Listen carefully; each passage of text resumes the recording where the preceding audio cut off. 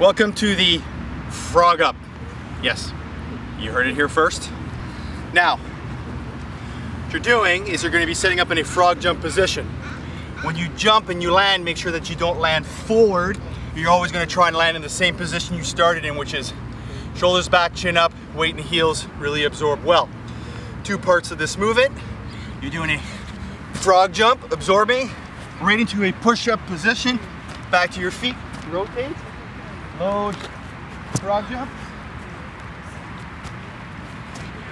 big frog jump, big frog jump,